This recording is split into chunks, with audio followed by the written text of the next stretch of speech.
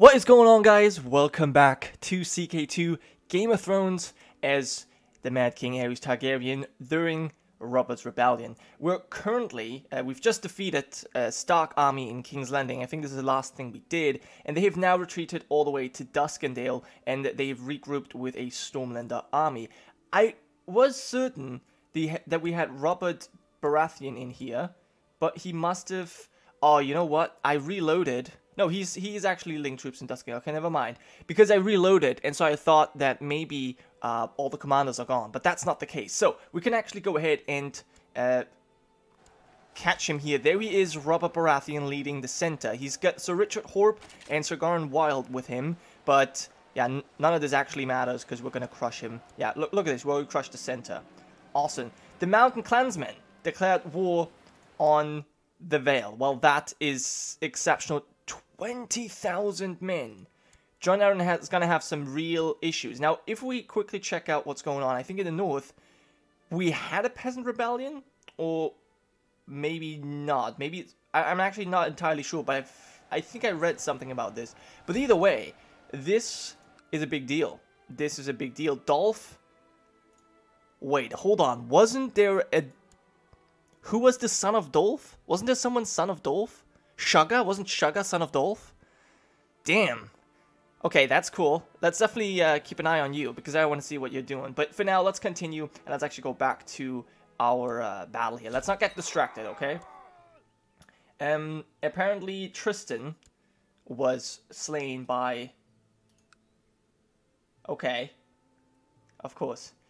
So, Robert slew some peasant, but Richard Horp was actually killed by the killing machine himself, Vorian Dane. How many men has he killed so far? 3? It's insane. It's truly insane. But regardless, yeah, we'll finish this off here. Very nice. Sir Tristan died. I don't really care for Sir Tristan. So Richard Horp is a much bigger loss for, you know, our enemies. So good job there. We also obviously won the war. Gained a lot of war score for that. And I definitely want to go ahead and make my way to Driftmark here, and yeah, defeat the Starks, and then the Tullys and Vale. Whitehall and Dragonstone, that's kind of frustrating that they're here.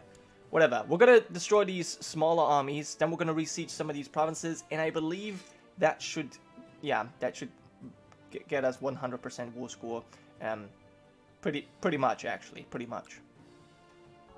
I just finished retaking the provinces here in the northern part of the Crown Lands, and as you can see by the war score now, all we have to do, really, is retake Dragonstone and Driftmark, and this war will be over.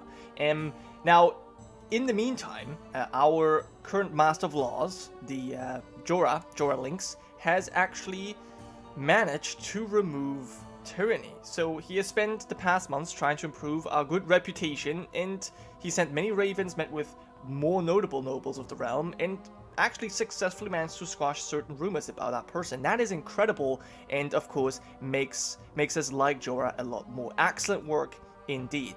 Now, other than that, what has happened? Two rather important things have happened. First of all, Mark Grafton was killed in personal combat by Stannis Baratheon. So I think it's really cool, because there was a battle down here. This is actually the army of Lord Stannis. He somehow escaped after being defeated, but he did kill the Lord of Goldtown. So they had a battle here. It seems like just in canon, Stannis is staying home to defend the Stormlands, while his brother is out and about, you know, besieging Dragonstone for some reason. Yeah, and the other thing that happened, it's probably not that big of a deal, but I still want to show you. There we go. Tyrion Lannister died under suspicious circumstances. And just before that, Tywin Lannister was buying a whole lot of favors. So I wonder if he was the one who killed him. I mean, it's possible. It could have been Cersei too, but yeah, I like that. And she married Sir Reginald Lannister, of course. Because that's, yeah, that makes sense. Anyways, right now, I'm moving back to the capital, and then we're going to try and see if we can land in Driftmark or Dragonstone and end this war for good. I'm not entirely sure what Robert is trying to do, but I have the feeling he's running away, because he's currently somewhere in the disputed peninsula, so over here, I suppose. He must have a plan, but I don't know what it is, and quite frankly, I don't care. What I'm doing right now is I'm sending a small detachment of our forces, led by the command of our City Watch, to besiege Storm's End, although it looks like the Tyrells are already doing that. After they've finally taken over Nightsong, they're actually moving in, so that's fine. And what I'm doing, I've sent my son Rhaegar and some of his commanders, as you can see here, to retake Dragonstone and Driftmark. It's going to be difficult. If these two armies unite, we might have a little bit of an issue, but you know what, that's just the way it is. In the meantime, the Mad King Ares has made some mad stuff. We had an event about the Turnip Act. That's just kind of a regular event. I personally don't actually like it all that much, where it's not about the Turnip Act, by the way. It's just what I picked. You know those lunatic events where you can have a crazy new law? I don't know, it gets old. I think I've just seen it so many times, it's nothing special, so I didn't show you. But something I did do was, I had some fun with some of our prisoners. By the way, one of the new additions to our dungeons is Lord Colton Chelstead of Bramstead, because he was the one who actually spread rumors about us, so he quickly lost his position as Master of Coin, and he lost some other limbs as well. And now he's just gonna live out his days, I guess, in the dungeon. And we also have Robin Rigger, he's just a prisoner of war. And then, of course, we've got Edmure Tully. And I've decided that I think the Tully line should maybe just come to an end at this point. So what we're going to do is we're going to make sure that there's no more Tullys. So we'll castrate him. And that means the end of the Tully name. Because currently there's 4 Tullys left. We've got Celia Tully, she's 60, she cannot have any children. Catelyn Tully's 20, but she's already married, so unless Edda dies, she is not gonna, well, she's not gonna be able to have any more Tully children, and same goes for Lysa. So, yeah, there you go. Unless some miracle happens, the Tullys will die out, but I'm perfectly fine with that, to be honest. So there you go. I'm also thinking about blinding Edmure, but I think it's fine for now. We might do a little bit later. Oh yeah, let's actually move on and see how this battle goes. We do have terrible morale, but we are faced with no commander opposition. It's basically us slaughtering peasants right here, which it's going fine, I think. Yeah, okay. Barristan and Rhaegar have got under control. Perfect. So, 5,000 men slain. We'll have to wait here for a while, I think, to regain our strength, maybe. Because, yeah, there you go. Vorian Dane got another son. Very good. Alaric. Well, good for you. You're going to definitely get the struggle focus. Just like that. Alright. We're still missing a Septon, but I don't think that's our main concern at this moment. And we'll wait for you to drop off a few more troops. Yeah, you can just run away. In the meantime, we'll besiege. Once we get our morale up, we'll attack. And there goes Colton Chelstead. Finally died in our dungeons. Yeah, I mean, that's kind of what happens, right? Okay. And we thank you for your continued patronage. As sign of our trust in you, we would like to offer the chance to learn the secret of making wildfire. Oh, wow. You are tasked with the quest of learning to make wildfire. You can ask any acolyte in your court to help you in this. That is so cool. Okay, and of course that's Rossard, the Hand of the King. Of course we will accept. And what's this? While carrying out my duties, I have met Patron Paradis on several occasions. These encounters have never ended well. One would be hard-pressed to find a more unsympathetic character. I suspect he's spreading lies behind my back. Yeah, we'll become better rivals, and you know what? I'm not going to have rivals for very long. Let's quickly check this out. Parados, I can't imprison you. Okay. You're a pirate? Okay, I don't think I care enough about you, but whatever. We also have Lucifer of the Whispers as our rival. He actually joined Robert after leading our troops for a very long time. So he's also rivals with our son, so I don't know really what's going on there. I think he tried to kill our son, if I'm not mistaken. But whatever. Let me quickly check out what we can do about the wildfire here. An acolyte in our court. We can ask an acolyte in our court. Can we ask you? Learn how to make wildfire. Lose 50 gold. Sure. Sure. Rossard agrees to your command, and in the coming days will teach you to make wildfire. He bids you join him at the guild to don the proper robes and prepare the necessary equipment. Okay, so there's a 90% or 80% chance we succeed. Okay, I think we are going to succeed here. We'll see. Yes, apparently so. He spent many days demonstrating the proper procedure for the manufacture and handling of the substance. He made sure I understood the volatility and danger of it, and successfully taught me how to handle it safely. I can now manipulate wildfire. Okay, so what does that mean? We can make it ourselves, but it's still going to cost money. I think we could make wildfire before, so I'm not really sure what it does. I think it just gave us more of the esoteric knowledge, to be honest. But whatever, let's move on. What's our morale say right now? Morale says not quite ready.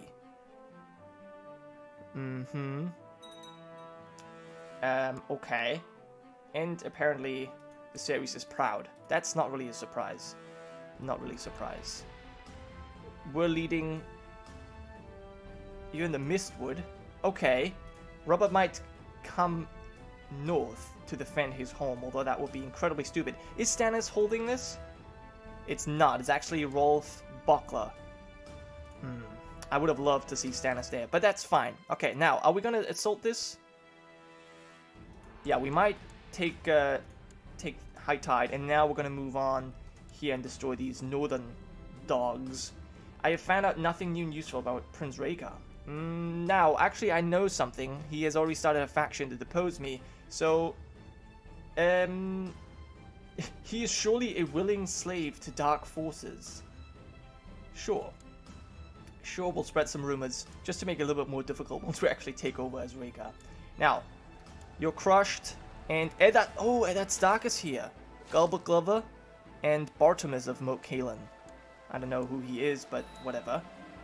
No! Vorian Dane has been captured! He was bested by Eddard Stark. Oh, that is actually rather incredible. And I gotta be honest, I think Vorian Dane can be very, very lucky that he's been bested by Eddard Stark, because everyone else would have probably killed him. But Eddard, being the honorable man he is, actually took him captive. And I also love, by the way, that, you know, there's this interesting dynamic, obviously, between Ned Stark and the Danes, and that actually continues here, even though the Tower of Joy will play out completely differently. So, I don't know, I think that's really, really cool. This is a setback, however. Not sure what we're going to do about that, but let's move on for now and see what happens. And, what's this? Lord of Pabble wants to join us. Okay, fine, I suppose. That's nice.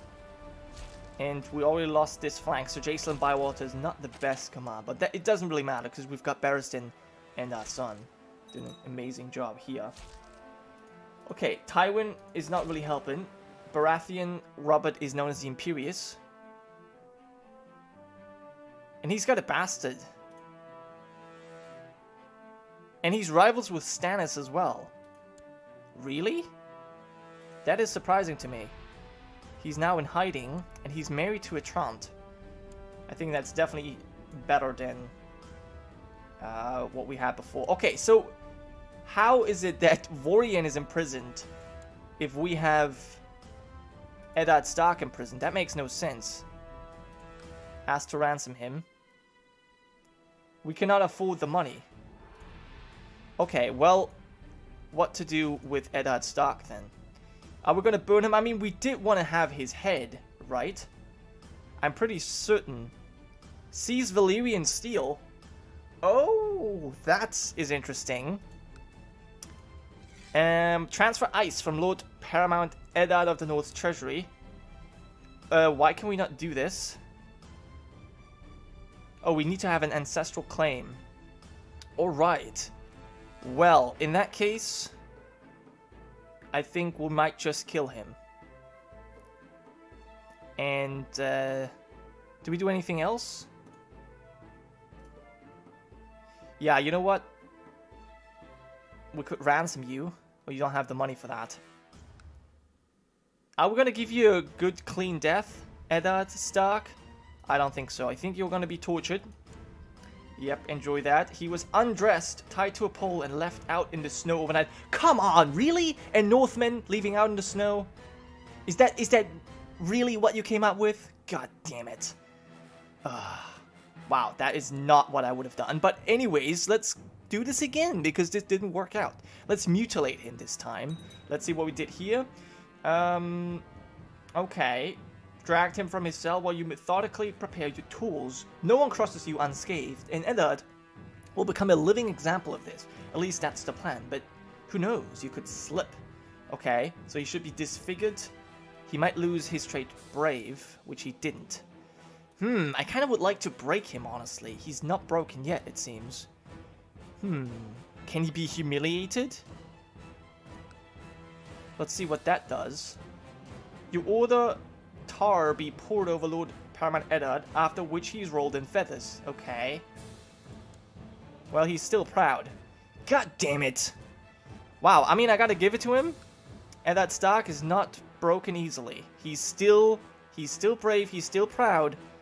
God damn the Starks. Anyways, I think what we'll do right now is we'll actually spend some time here retaking Dragonstone. It's gonna take a while because we can't actually besiege the castle, which is a little bit problematic, but whatever. And we're also losing money quickly due to our ships. I would like to stand down our personal ship levies, because they're rather expensive. And yeah, that's just about our plot to rescue Willem Derry. It's not a big deal. Let's stand down. There you go. Okay. The vassals of the Iron Throne now find us intimidating. That's good. That's very good.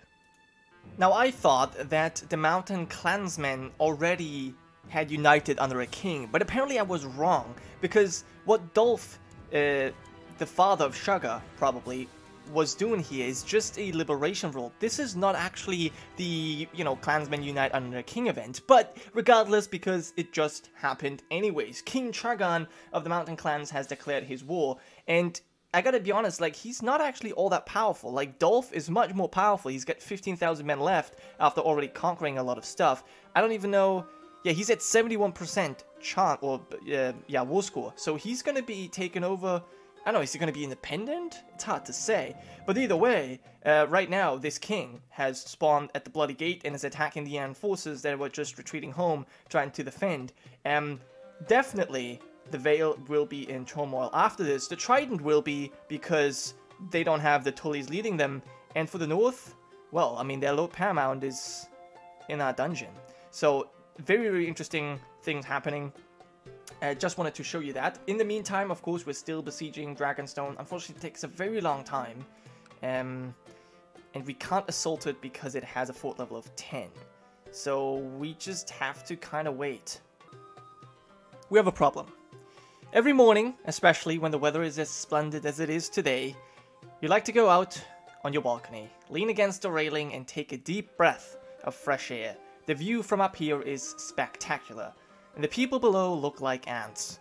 And Ares the Mad King will probably die right now. Pretty much, yeah.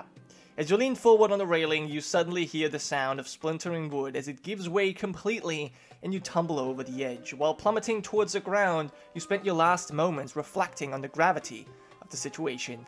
I will haunt the carpenter who built that railing. There goes the Mad King Ares Targaryen. That was, of course, not what I had planned, but it will still work out, because this is a Rhaegar series, and I only played as Ares so we could win the war, and we did a pretty good job so far, but taking over as Rhaegar now is fine by me. King Ares II has taken his last breath at the age of 41. He died under suspicious circumstances. Fire is an interesting thing, but Ares was obsessed. Yes, he actually knew how to make wildfire, so there you go. As such, only a pyre to send him to meet the gods will do. King Rhaegar being a talented military tactician, we expect him to lead us to many victories on the field of battle. Long live King Rhaegar. So be it. Yep, Your Grace, King Ares has taken his last breath. May he repose in peace. Now is there, Prince Rhaegar will take the throne and rule the Seven Kingdoms henceforth. Long live the king. Now, I think we're not really going to change anything at the moment because we're currently trying to retake, well, our home, or our previous home. We're definitely going to continue, retake Dragonstone, and once we've done that, we're going to deal with, yeah, Lucifer here and the rest of the Northern Army. There's still so many Northmen around. That is actually rather frustrating. Let's combine our forces here. We've got Jonathan Derry leading. Who else could we have here? Aaron Drift is actually supposed to lead somewhere else. Let's have Gunther of Sharp Point lead this. And we apparently have Hedge Knights raised. Let's not have them raised. And instead, don't attach. Well, actually, I kind of need you to attach. Do we want to actually siege Storm's End? It's such a waste of time. I don't know, man. And who's here? We've got Robert Baratheon. Now, if he actually gets closer and attacks the Goldtown army, we might break the siege of Storm's End. In fact, you know what I will do? Tyrells are useless anyways. Someone told this to me, that I can have the Tyrells siege Storm's End and the rest of our forces. Well, let's wait a little bit. Let's wait a little bit. Okay, what are we doing? We are currently here besieging that. That's fine. Anything else that we must do? Yes, we need to appoint new councillors. And apparently, I also need to appoint new commanders here. Aaron, I want you. And, we got Lewin Martell here. That's fine. Vorian is still imprisoned. Actually, wait, what? Yeah, he's imprisoned by Eddard. Can we ask... Yeah, we don't have the money. We could ransom him if we had the money. I wish we could trade him for Eddard Stark. Declaim poetry. I mean, we're going to keep him in prison for now. Because he's still a rebel. And a traitor, I guess, in a sense. So, we're not going to release him right now. But, yeah, let's actually check out our councils. We have Renford Riker as Master at Arms and Gilbert Faring as Master of Coin. Hand of the King should probably... Well, let's check out our rivals. Lucifer and Robert. Our friends are Arthur, Miles Mutin, and Richard Lonmoth. Okay, so one of them I would like to give a really good position. But Master of Whisperers for now could be... Yeah, that's going to be our friend. I don't know about Varys. He doesn't hate us. Right, fine. Let's have Varys as Master of Whisperers again. Why not? Then Court Physician Pycelle. Septon we have Lothar. Sure. And you can go for some charity there. Pycelle, you serve the court. And we don't actually have a plot right now. I would like to get Willem Derry back out here. He's not your... He's your prisoner. Is he dead, maybe? Is there a chance that he's dead? I think that might be. No, he's still around. Okay, let's try and rescue you from prison. You are currently imprisoned by Alaric Harbottle. That's still in the Eyrie. Okay, let's make sure before the clansmen actually crack down on you, I would like to get you out of there. Perfect. Then, we need a High Admiral, for which I'm going to pick Aaron Drift, I believe. Yes, then we have Jorah. He's done a pretty good job so far. And then Hand of the King will be... Who? Who will be our Hand of the King? Certainly not Rossard. I don't... You know what? I'm actually going to pick Lewin Martell as Hand of the King right now. But he's still gonna... We're still going to need him to lead our forces, so he's not going to actually do all that much right now. Where are you? You're not shown as a commander? You should be.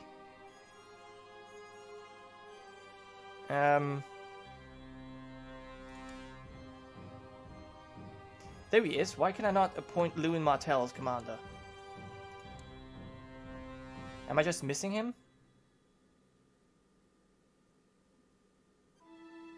Yeah, he's not here.